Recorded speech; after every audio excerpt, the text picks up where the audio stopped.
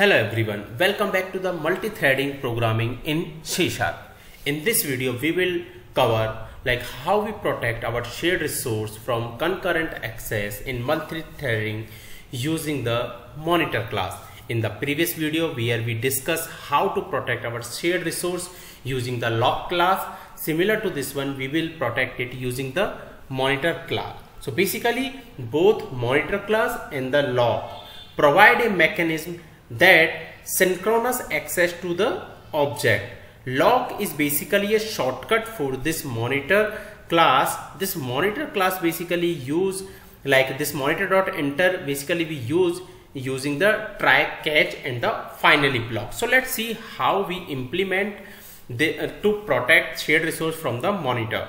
So now in the previous video where we discussed we were protecting our some shared resource using this lock mechanism. Now to protect it using this monitor, so what we have to do, we have to make a small changes, and that is first we have to write the monitor dot enter, and this monitor dot enter is basically accept an object, and what object it take that lock related variable. Now next thing what we have to do, the code we have to write with the monitor we have to use with the try catch block. As per your code you can write the catch block also, but currently in my case it's not required, so I am using the finally block. And now this particular line of code we have to put it inside this one, and we have to get rid of this one.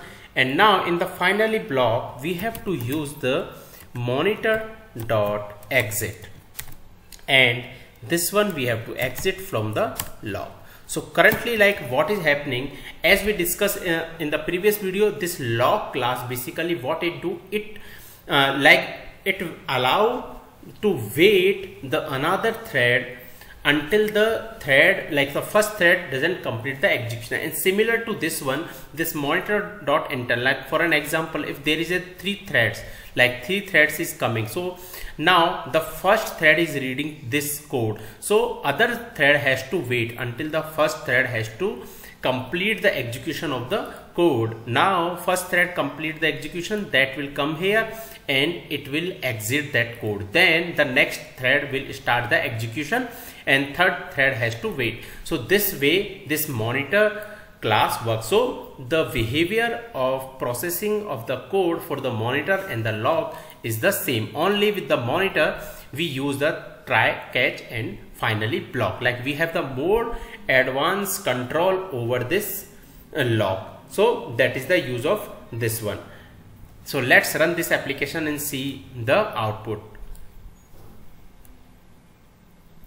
So we can see our total sum is the similar to this one previously we were getting. Now how many times you run this code, you will get the same output, and that is related to the this 14 something. So that is the output we are getting. Now if you will go to the definition of this monitor class, so you will see here there are so many methods we have as per our requirement. So if you want to more control to implement advanced multi-threading solution using this enter, so you can use either this enter method or you can use this try enter also, and we have wait, pause and pause all methods. So there are so many methods we can implement our threading system. So now let's implement it using the there is another we are having, that is the first it take the object and then lock taken. So through that one we will implement it.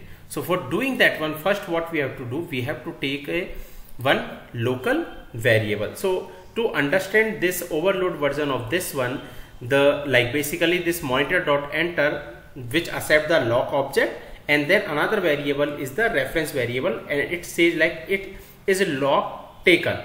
So it acquire an exclusive lock on the specified object.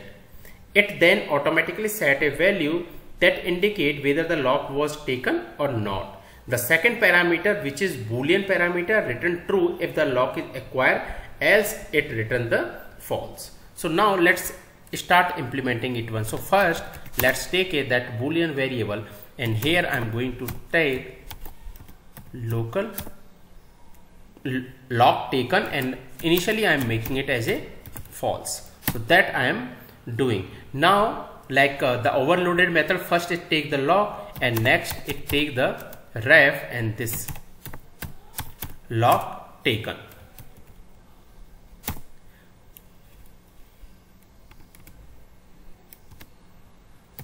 So lock taken. So let's copy it first. So that we are using, like we are using the overloaded method.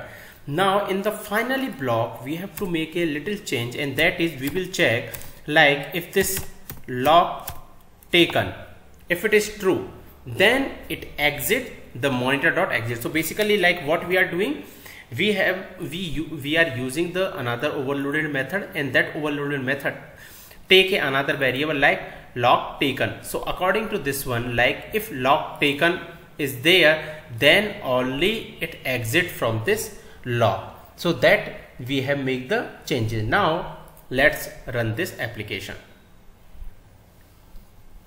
So once I will run this application, we should see the same output, and we can see the same here. So this is the way we can use this another overloaded method of the monitor. So in the short we can say this lock is a shortcut and it's an option of the basic use, but if you want to more advanced control over the thread, then you can go with the monitor. Even we have the wait method, we have the pause all method, and we have the pulse. So we can see we have more control over the threading.